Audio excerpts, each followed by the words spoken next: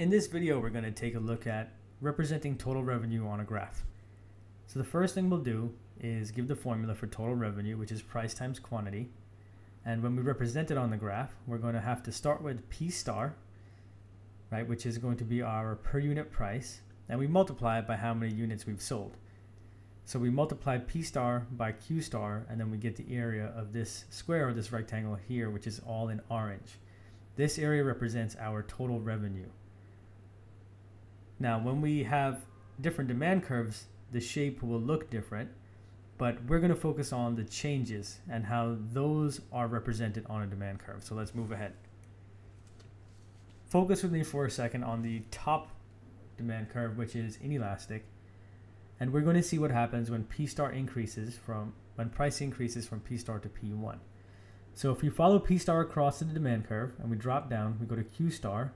So we understand P star Q star is our total revenue. But when the price goes up to P1, P1 Q1 becomes our new area for our total revenue. And this green area is our gain in revenue. And this pink area is our loss in revenue. And the way I figured that out is that I looked at the new area for P1 Q1. And I looked at how it increased vertically and what we lost horizontally. All right, well, let's now do the same thing with an elastic demand curve. If we start with our price of P star, we go across to the demand curve and drop down. Our total revenue is P star Q star. But by dropping price to P1, we get this tremendous gain here in quantity sold of Q1.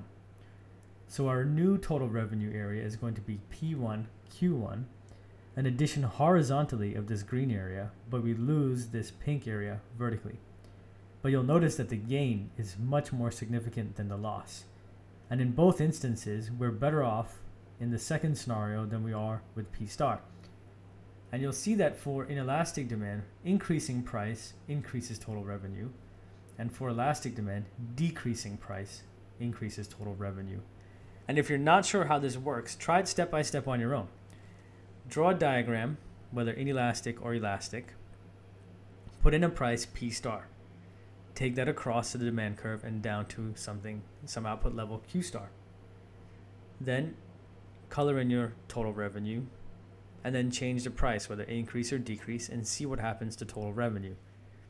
You should be familiar with what happens to total revenue when demand is elastic or inelastic, and you should also know what firms should do to increase or decrease total revenue and how they do that by adjusting price.